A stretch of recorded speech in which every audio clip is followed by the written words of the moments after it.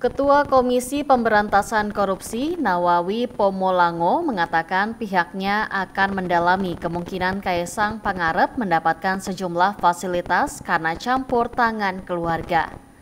Hal itu menjadi bagian tak terpisahkan dalam proses klarifikasi yang akan dilakukan terhadap Kaesang di tengah isu dugaan gratifikasi dalam bentuk pemberian fasilitas pesawat jet pribadi.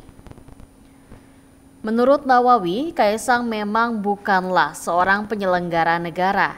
Namun, Ketua Umum PSI itu tetaplah anak dari Presiden Joko Widodo, sekaligus adik dari Wakil Presiden terpilih Gibran Rakabuming Raka. Dengan begitu, sudah sewajarnya KPK mengklarifikasi isu-isu pemberian fasilitas terhadap Kaesang yang patut diduga berkaitan dengan gratifikasi terhadap keluarganya. Bersamaan dengan itu, Nawawi menegaskan bahwa KPK melalui Direktorat Gratifikasi ataupun Direktorat Pengaduan Masyarakat akan menindaklanjuti setiap laporan atau aduan dari masyarakat.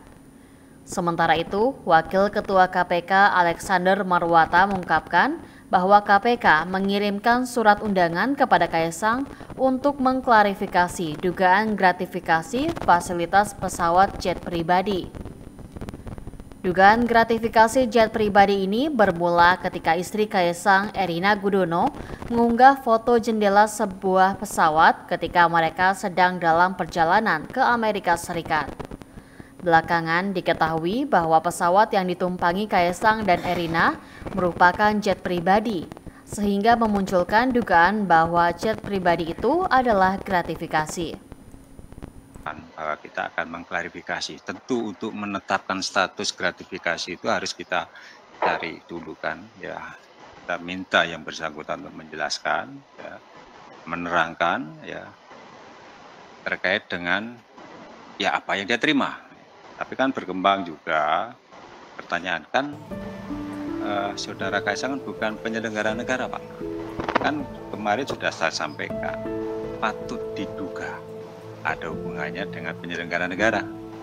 Makanya kami akan klarifikasi. Teman-teman wartawan, apakah ada yang bertanya ya di lewat WA, apakah KPK itu hanya berwenang memeriksa gratifikasi kalau menyangkut penyelenggara negara? Saya sampaikan iya, ya kan gitu kan. Kenapa kami membutuhkan penjelasan dari